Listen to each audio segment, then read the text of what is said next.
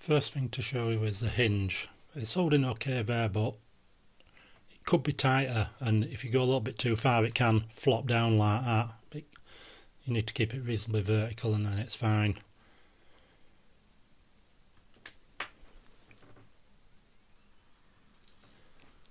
You see here, it comes up with that, and you've got 5 seconds. If you press the cursor key, you can get the boot menu, and you can see that you've got a choice of OSX or Windows.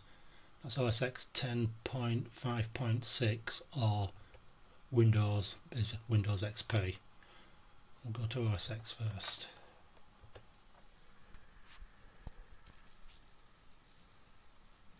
It'll probably take about a minute to boot up, it's not fast. OSX can't be updated because it stopped booting, it stopped working. It's got custom drivers and kernel and stuff to make it work as a Hackintosh. So it's not possible to update it to a newer version of OSX, and because of that you can't use the very latest of some applications like web browsers. It's nowhere near as stable as a proper Mac, but it's just a bit of fun. It's a blank password.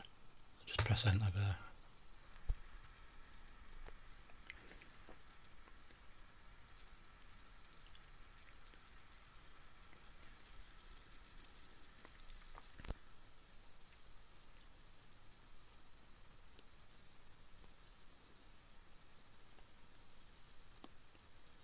There we are. Just check I got the version right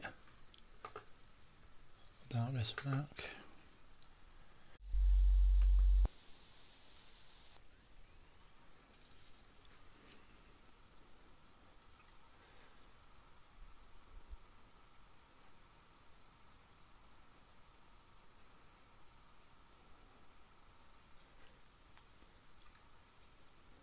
This time we'll boot into Windows.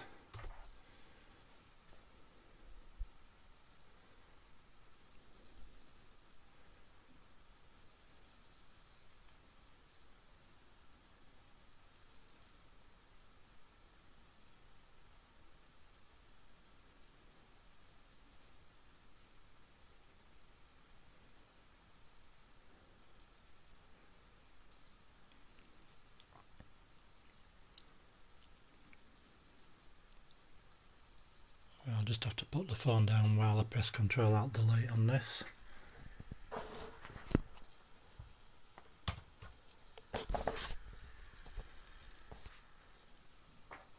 Blank password.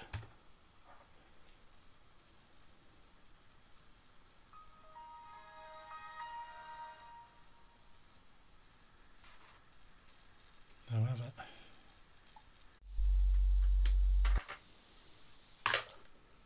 This time I'm going to go into BIOS.